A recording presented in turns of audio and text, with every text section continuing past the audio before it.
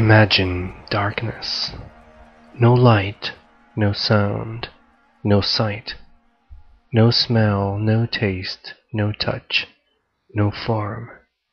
Emptiness, the void, the source of the uncreated.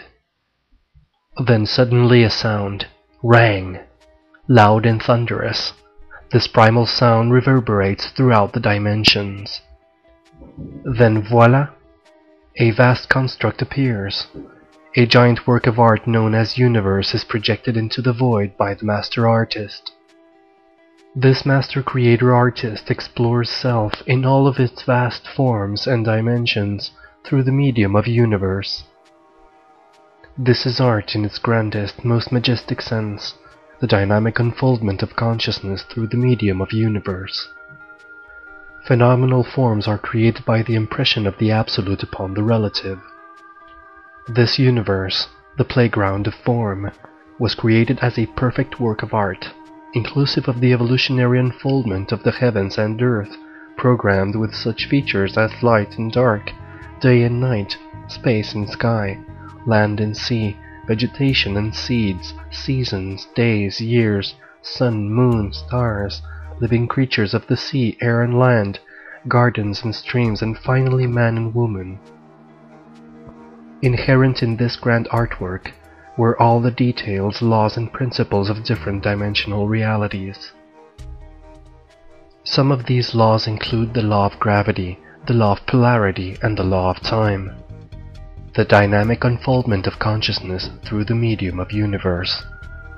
This particular universe is the universe of form, impermanence, testing, manifestation, and evolution.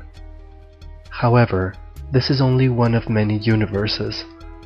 What is visible and sensible to us, the phenomenal world, we refer to as nature. The invisible is the non-manifest, the imaginal realm. Simultaneously, the universe experiences time as processes of evolution. The visible world is a vast field granted by the Creator to the humans. If it were not for the creation of the natural world, humans would have no context to exist in, nor would they have anything to learn or construct from.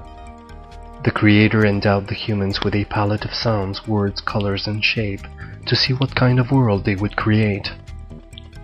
Humans perceive their immediate world through 5 senses, plus a 6th sense, a mental sense organ called imagination.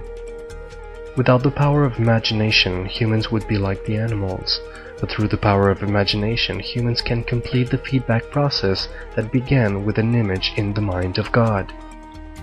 All forms that appear in the phenomenal world are a variation of particular archetypal motifs, structures, and geometric patterns. Each of these forms constitutes a distinct form of natural art, i.e. a plant, a leaf, a tree, an animal, an insect, the sky, or the stars. Natural art as well as human art is the manifestation of the mystery of creation, whether it is in the form of a stone, a tree, a poem, or a song. Each of these perfect works of art is but a sliver in an ever-evolving cosmic masterpiece. Nature as a work of art is often depicted in mandalic images, where the lower half represents the constituent elements of the phenomenal world, and the upper half represents the abstract components of the imaginal world. The latter world is often depicted as emanating from a superior psychosensory center point. Late European medieval alchemists, or early modern alchemists such as Robert Fludd, also depicted nature as a work of art. Fludd's work clearly illustrates the division between the 3rd and 4th dimensions. There is also a famous alchemical print depicting an alchemist poking his head through the vault of heaven. On one side of the vault are depicted 3rd-dimensional forms such as trees and greenery. On the other side of the vault, however, are depicted 4th-dimensional visions and fiery orbs and geometrical constructs. This illustration demonstrates art as the bridge between the sensory phenomenal and hypersensory imaginal worlds.